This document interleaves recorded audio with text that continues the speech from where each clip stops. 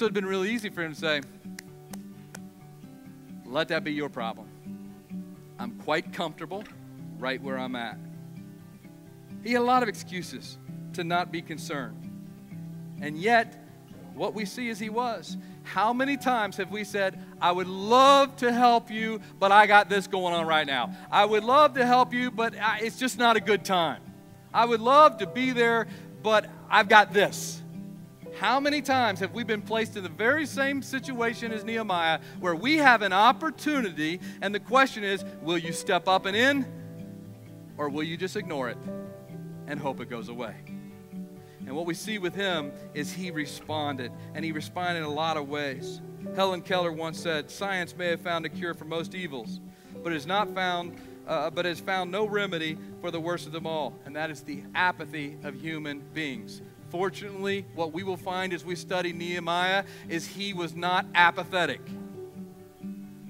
He was not apathetic. He cared. And the first thing he did is he cared enough to ask. In verse 2, I asked them about the Jews that returned from their captivity and about how things are going. You know, good leaders ask lots of questions. And good leaders also shut their mouths and listen to the answers. And what I appreciate about Nehemiah is right off the bat, he actually took the time to ask, how are things going? And it seems, based on his response, he actually was listening and waiting for a response. Now, let's be honest here. We all lots of times ask people this question, so how you doing? And then let's also go a little bit farther and be honest. We don't want them to answer that question, right? So how you doing? Because what we're really saying is, how you doing? Like, how's the weather? You know, it's just kind of a, hey, how you doing?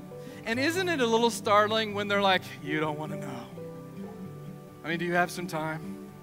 Because you would not believe what is going on with me right now. Everything is like going terrible. And as you're sitting there hearing this, what are you really thinking?